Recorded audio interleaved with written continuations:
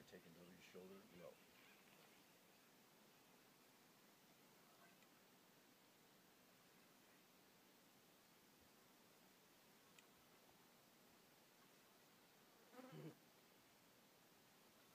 All right, now let's take it medium.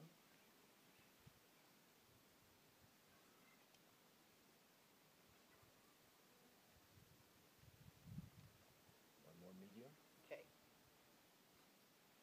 And then we'll do a high. Let's go for it.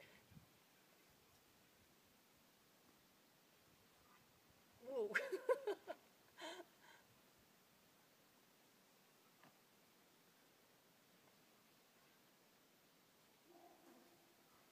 Wow. Want to test out stopping at the top? Yeah. Go ahead and bring it down. And we'll stop it at the top. Whoa. You'll stop it at the top. So, as you can see, she's already picking up some good basic skills just for that side circle. But this is not easy stuff, and it's not just grip strength. It's the whole neurological organization, kinesthetic and proprioceptive. I mean, there's all sorts of things going on. This is wonderful play. So let's watch a couple other things. Let's look at left hand. Here we go. I'll go with you.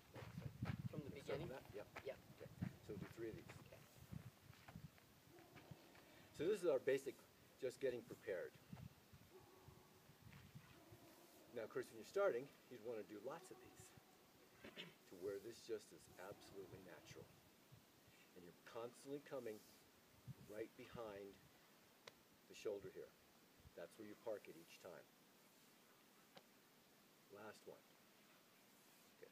Now, we're going to come back to our ready position, and we're going to come from the low position and take it over the shoulder for our side circle.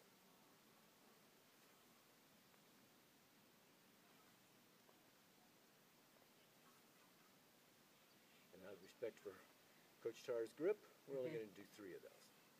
They're going to do 3 where we bring it out higher.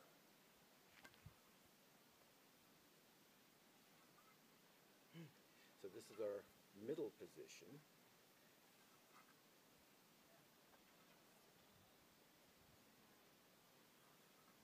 And here's our high position. Oh. Okay. Okay. Let's do it again. Ah, better. Timing. Timing is everything. Timing. Okay. And I'll do a stop, drop, stop, and we practice swings at different levels. Remember, you let it come all the way back to the arm, bring your arm down. Okay? So, cheap date. Let's do a few of those.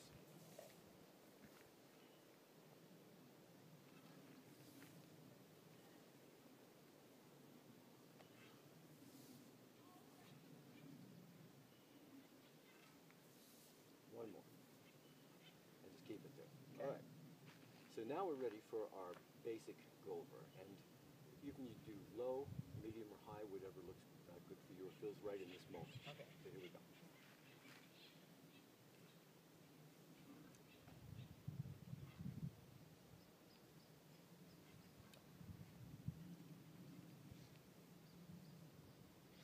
Timing, balance, tempo, it's all part of the package.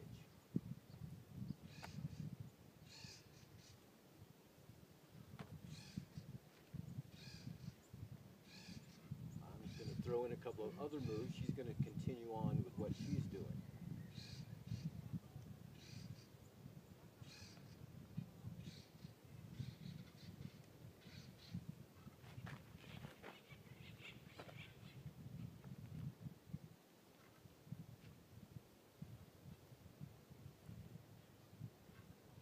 So you can see there are many different ways that you can use your pendulum. You know, I have some additional thoughts about this pendulum. And the first thing was that, you know, I've done the double ball staff for a while, and the technique of it is the same. You know, I've got the grip on the ball, and I understand the motion is similar. However, when you put the weight up on the top here, it changes the whole dynamic of it.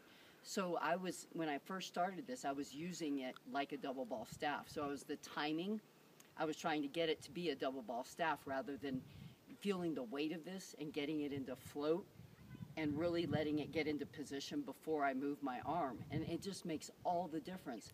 But this added weight is a huge game changer.